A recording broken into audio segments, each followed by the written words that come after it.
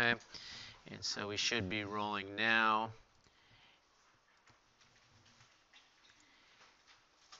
And I want to go ahead and review some of the things that we were talking about towards the end of last class. And remember, we had spent some time um, looking at Apple's financial reports, understanding that they had an income statement, a balance sheet. We sort of scrolled through those a little bit.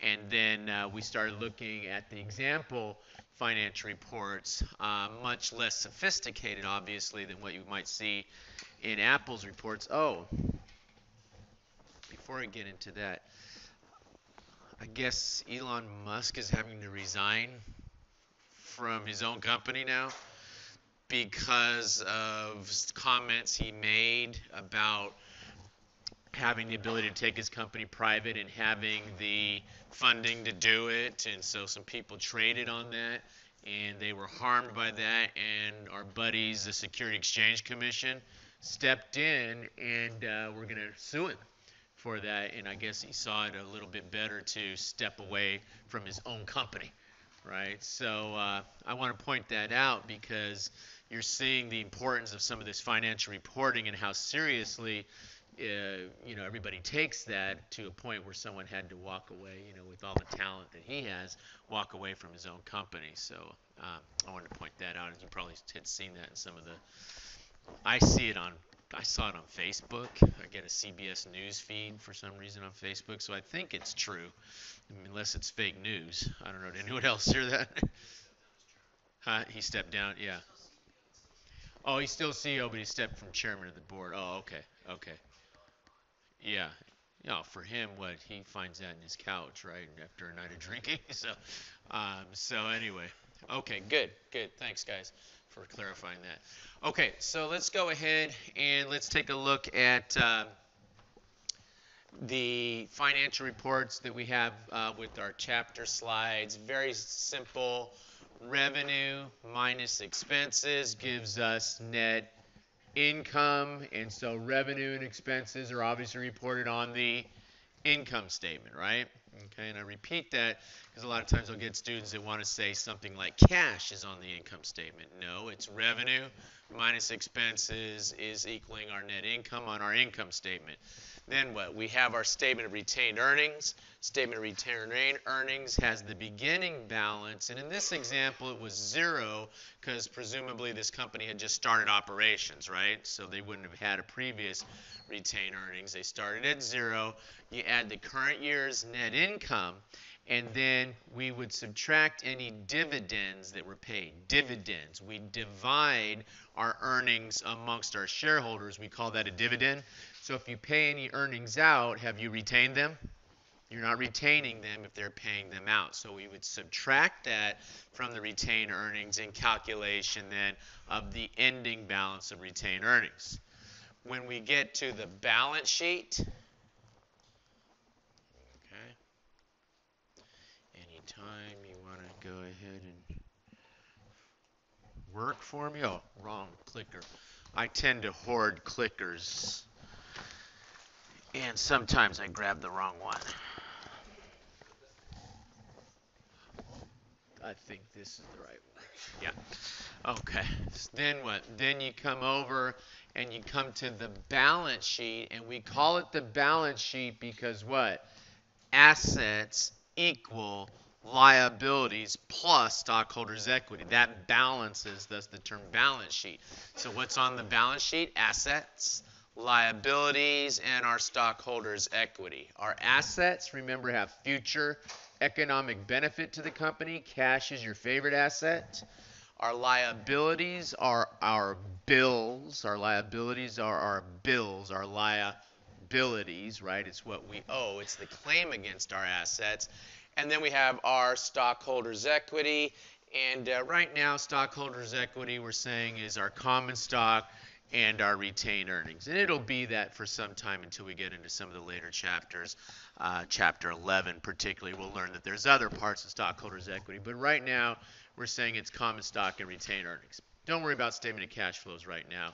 Income statement, balance sheet are the two financial reports we're mostly interested in. Okay, so just to review, We talked about assets being items that have future economic benefit. Your favorite asset is cash, right? Cash has future economic benefit. But if you have a what, $100 cash in one pocket, $40 cell phone bill in the other pocket, then you really don't have the full rights to all of your cash, right? There's a claim against your cash, say this $40 cell phone bill, and so your actual claim to your cash is the residual, which is what?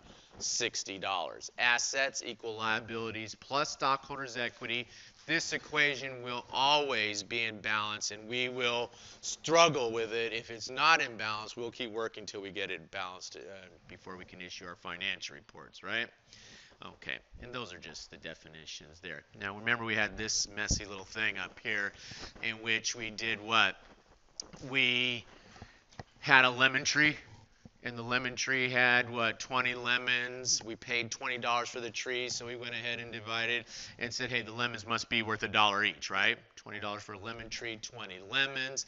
Those are assets. We decided to start a company that was going to be a lemon selling company, and so we incorporated and we issued ourselves $20 worth of stock in exchange for giving the corporation the lemons, right? So we've got $20 of common stock, and the corporation would need to show on their financial reports, yes, we have $20 of assets, and those are all owned by our owners, and we have exchanged stock for that, right? So that stock sits there, $20. Then what? Remember, I think we were being kind of silly. We said we could spin the lemons, and that's what made them valuable to our customers, and so we were able to sell 5 lemons at $3 each, even though they only cost us $1 each. So our revenue, whenever you make money in the line of business you have chosen to go into, we call that revenue. $15 of revenue minus the cost of the lemons, $1 each, $5 each, 5 lemons, that's $5. That's our cost of goods sold. I said lemons in this case, call it more generically cost of goods sold. Gives us gross profit of $10. And remember, I said that gross profit is an important number to investors because they want to look and see that you have what? Something left over after you paid for the cost of whatever it is that you're selling. And they would like that number to be fairly healthy. So I'd say $10 is probably pretty good on a revenue of 15 to have a $10 gross profit. Then we said, uh-oh, our poor little tree is getting a little tired out there producing all those lemons. So we went to the fertilizer store, paid $7 cash, took a bag of fertilizer to the tree back to our business, and did what? Dumped it on the ground. And I asked you, if we dumped it on the ground, is it expired? Yeah, it's expired if it's dumped on the ground. So we treat that as an expense, expired as an expense. And so we subtract the $7 from our gross profit, yielding a net income of $3. Not bad for a year's work. We're $3 richer than we were when we started this whole thing. Yes, sir. If that were CapEx, then wouldn't it be shown on the income statement? If it what? Capital expenditure? No. If it was a capital expenditure, if it was for an asset, if we were purchasing equipment, then that's going to show on the balance sheet. That's not a expense item because it's not future economic benefit is not expired. So if we spent $7 whatever on equipment, it would not show there. It would go to the balance sheet. So why isn't fertilizer just part of the cost of goods sold? Because it's not the cost of goods sold, because the lemons are the things that is the good that we sold. The fertilizer is something that we spend in our day-to-day operations, like a light bill, a water bill, those sort of things. I mean, by that logic, you could make the argument that everything should be in cost of goods sold, and it's not. So it's the cost of the actual items that you sold. In this case, we happen to be growing lemons. If it was shirts that we were buying, that we were selling, and we had to buy them from a shirt manufacturer, whatever we paid that shirt manufacturer for those shirts would be the cost of goods sold, and the water bill and the light bill and all that would be an expense. So, I mean, there are accounting methods in which you could, for example, figure out the cost of the fertilizer and the water and everything else in producing that inventory and count it as part of the cost of goods sold, but that would be a little kind of beyond where we're going with this. That would be sort of, we'd start getting into, agriculture accounting. Okay, so kind of ignore the idea that it's lemons. Okay, but most of the time in here, what we'll talk about is you are a retail entity. So you're buying things that are already produced to sell to your customers. That cost is a cost of goods sold. Okay, but we take this fertilizer and we dump it on the ground. It's expired. We subtract that from the gross profit. That gives us net income of $3. And so not bad for a year's work. We're richer than we started this when we started this, aren't we? Which is what we wanted. Okay, so when we went to prepare the balance sheet, then we took a look and we have what? We still have 15 lemons left, don't we? Started with 20, sold 5. We still have 15, $1 each. That's $15 worth of lemons. Our cash, and I did a little bottom calculation over here to help us figure out the cash, which was our cash sales of $15. That's the $15 right there. If it was a cash sale, that's $15. I said we paid $7 cash for the fertilizer, so we're left with what? $8. So when we look at our assets, we've got the lemons, we've got the cash. Total assets, add them together, is $23, right? Then we looked at our stockholders' equity, and our stockholders' equity is still the stock, $20. Remember, that stock is just still sitting in the hands of our investors. Nothing has happened with it. They're sitting there and they're hanging on to that stock, right? $20 worth. And then what? Then we had retained earnings, and the retained earnings is $3. Now, just to sort of write in somewhere in this already busy item, if I can here, we have what? We have the beginning balance of retained earnings, which was 0 because we just started this business this year, isn't it? Didn't we? And then what? Then we have to add, and we add what to that? We add this year's NI as net income. What's the net income this year? $3. Okay, and then I subtract any dividends, and in this first year, you know what? I'm not going to pay any dividends. I'm writing that 0 in there because I just started my business. I'm just getting off the ground. My investors might even be upset with me if I started parsing out dividends at this point, right? They're like, hey, we just invested. Let it ride. Don't start paying out dividends, and let's see how we go into the second year. And so the ending balance is $3, isn't it? Is that the ending balance in retained earnings, $3? Okay, and so we have this $3 ending balance, and I intentionally kind of write the beginning balance, the add, the subtract, the ending balance. That gives you a mnemonic there, base, because we're going to be looking at some quiz questions that are very similar to your exam questions, in which I'm going to give you the elements. I'm going to say the beginning balance and retained earnings was this, the revenue was that, the expense was that, revenue minus expenses is net income. They paid dividends of Y. What is the ending balance and retained earnings? Beginning, add, what do I add? Net income, subtract, what do I subtract? Dividends gives me the ending balance, right? And we'll see how we can practice with that in some of the questions that are coming up. But at the end, the balance sheet balances, doesn't it? Common stock plus the $3 that I've become that much richer for the year gives me the $23, and that equals the assets, $23. Okay? Any question on that? Yes, sir. So where does this $20 stock come from last time? I know you said you made it up last time. Well, I brought in value of $20, and so I'm not going to take, back anything less than $20 worth of stock, right? Otherwise, I'd be kind of dumb. I give $20 of lemons in there, and I take $15 worth of stock back. Why would I do that? So I'm taking stock that I perceive to have value of $20 in exchange for $20 worth of lemons, right? Is that your original stock before you sold the 5 lemons? Is that my original stock before I sold the 5 lemons? Please clarify that question because it's not making sense to me.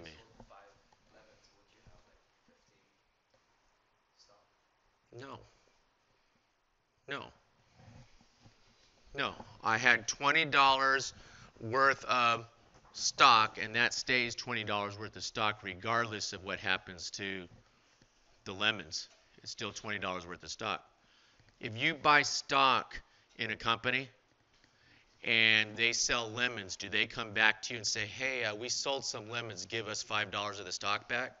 Or do you continue to hold the stock? You guess? If you buy stock, do you think the company is going to come back to you after a year and say, you know, we sold some of our assets, so you got to give us some of the stock back? Do you think the capital markets work that way? Have you ever heard of such a thing?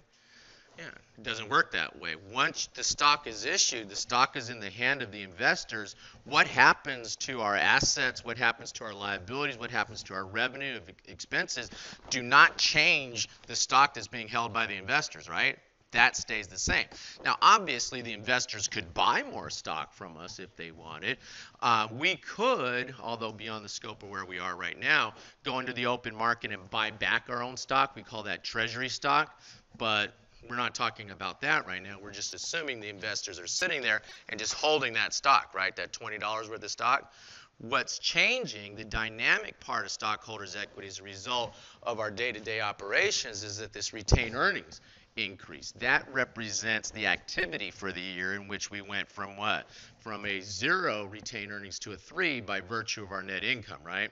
By virtue of our talent of generating revenue, by being able to sell those lemons for more than we paid for them and not having to spend so much money to keep the lemon tree growing that at the end we were facing losses, right? So we ended up with $3 of net income. Okay? Any other question?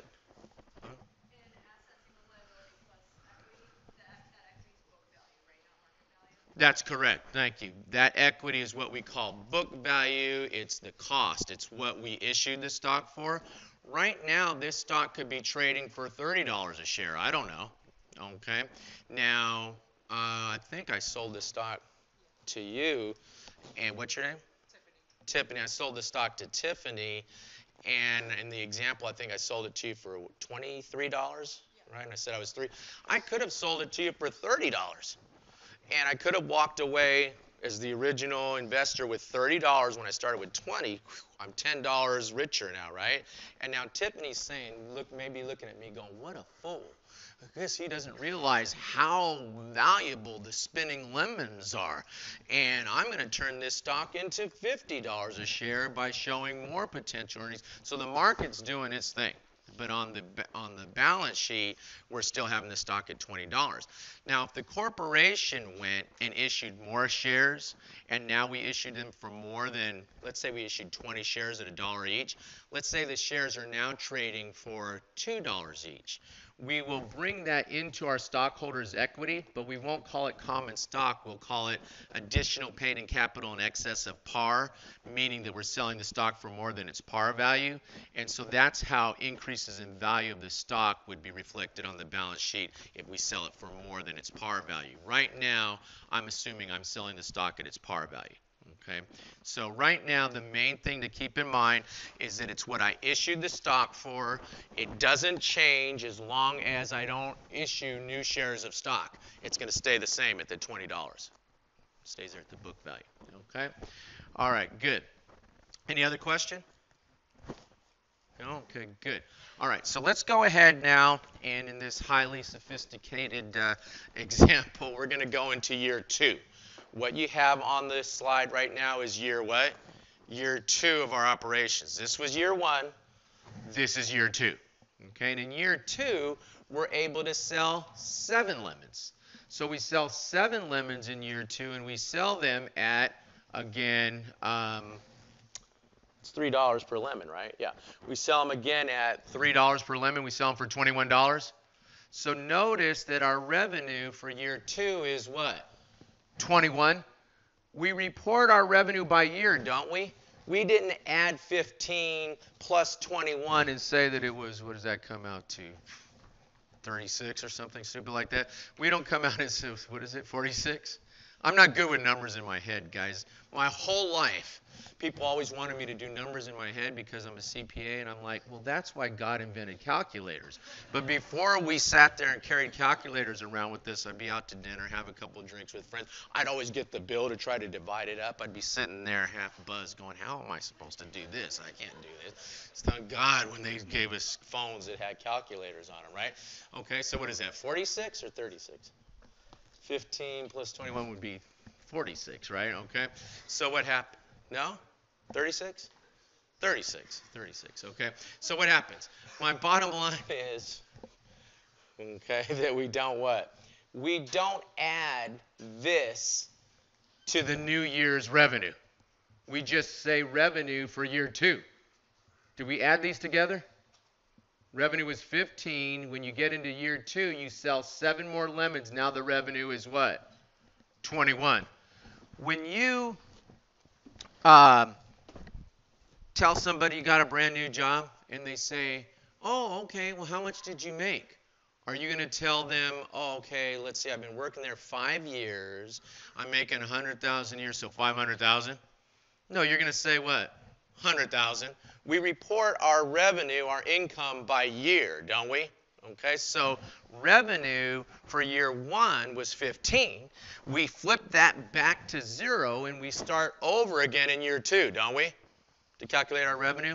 And so if we sell 7 lemons in year 2, $3 each, that's 21. Remember, the lemons cost us $1 each, didn't they? Lemon tree cost us $20. It had 20 lemons. The lemons cost us $1 each. So if we sold 7, our cost of goods sold, COGS is a common way that we'll abbreviate in this class, cost of goods sold, is $7. Our gross profit is 14. Now, we go and we look at the lemon tree again and we say, well, last year we dumped the bag of fertilizer on it and the trees lived. So let's go ahead and let's dump a bag of fertilizer in the tree in year 2. So we go, yes, sir. Would you always report cost of goods sold? What if you had, like you bought, or you had 10 lemons and spent $10 on your lemons? Would you report just the cost of goods would be $10? It's the cost of whatever we sold. Okay. Unsold inventory doesn't get reported. Not on the income statement as a cost. That's correct, because we haven't sold them yet.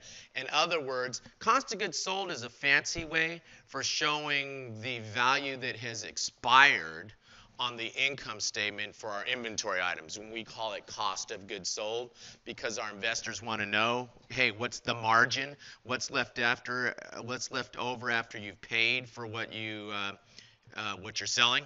Okay, so our cost of goods sold is the part of the lemons that we've actually sold. $7, the amount of lemons that we've actually sold.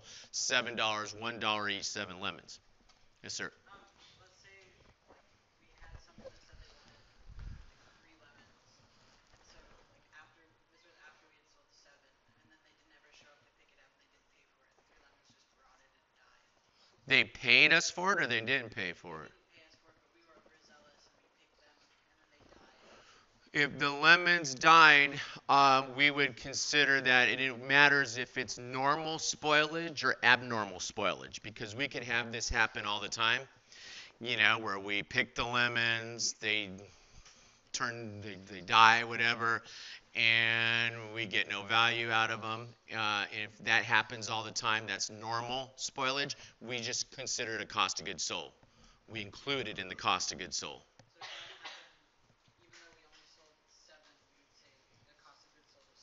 Yes, cost of goods sold would be 10 in that case because we're including the dying lemons. We're including the lemons that died as sold. Okay? I'll give you another example. We'll talk more about this, but I call it cost of goods sold and stoled. Because you could probably also say spoiled. Cost of goods sold, stoled, and spoiled. And that what happens, if we go out there one day and hey, what the heck? What happened?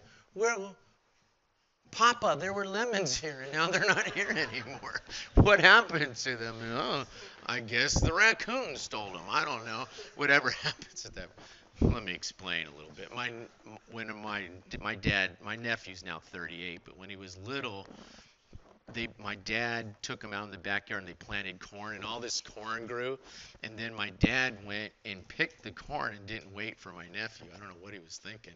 So my nephew's 3 years old, started running in, Papa, somebody stole the corn. Okay, so somebody stole the lemons. They're gone. We would include them in the cost of goods sold, right? Those ones that also got stolen, assuming that that's not abnormal. If we have an abnormal spoilage, something that doesn't happen all the time, then FASB requires us to call that out on our financial reports as an unusual event, and we would have to give a line item for lemons sold or spoilage, abnormal spoilage, and we would probably footnote what precipitated that and what caused that so that investors are understanding. Because otherwise, investors might look and say, what the hell? What happened to the gross margin? Because we're going to still have $21 a sale, aren't we? And, our gross margin percentage right now is, about 33%, if I'm doing the math right in my head, and you know that I don't do math right in my head. But if you take 14, no, really? Are you really going to do this to me? My pen decides to go on strike with me. The actual pens and the one that's supposed to write don't like to write sometimes. But if you sit there and you take the gross profit of 14 and you divide that by the sales of 21, if I'm not mistaken, that's what? Is that about 33%, guys? What is it?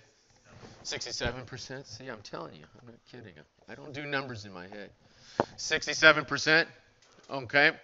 Now, what happens? You have that 67%. If what you just stated happened, a bunch of lemons died or whatever and didn't get picked up, whatever, then that would go from, $11 of gross profit, right? Because my cost would be 10, cost of goods sold would be 10 minus the 21 revenue. That would give me 11 gross profit divided by the $21 of revenue. Who wants to give me that number since you guys are so slick? Huh? What is it? 55%. So all of a sudden now what? My gross margin, my gross profit percentage is going down, isn't it? And so investors might, and if you really had a really huge number here that was feeding into that cost of goods sold, and all of a sudden my gross profit percentage was coming down to say 30%, 20%, investors are going to be, what happened? So what FASB requires is if you have an abnormal spoilage, then you should call that out as a separate line item on your financial report so they can see what happened and there'd be a footnote, etc. Okay, so now my big job is to see if I can get this pen working again. There's like no rhyme or reason as to why it decides to stop working sometimes. And I always end up having to go through some sort of ritual here to take the battery out and put it back in. That doesn't work. So then I get to